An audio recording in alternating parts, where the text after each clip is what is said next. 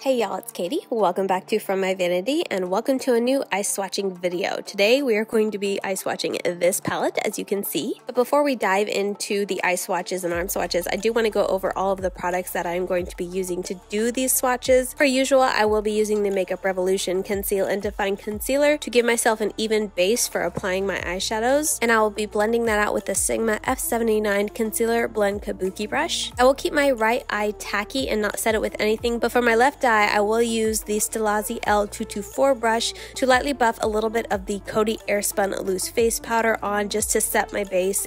For all of the matte eyeshadows in the palette, I will be using the Sigma E40 tapered blending brush to blend it into my crease, and then I will follow that up with the Sonia Kashuk number 28 brush to pack that matte shadow onto my lid.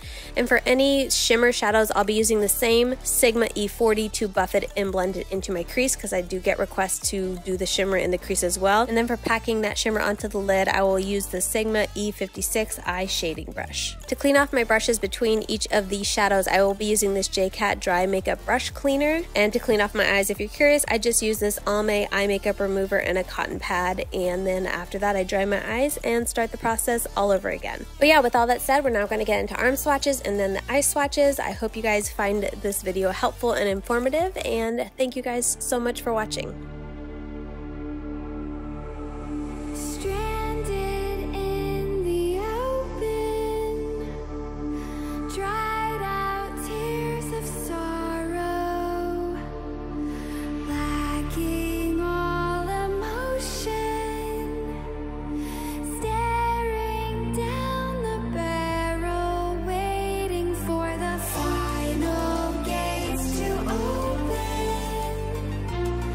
To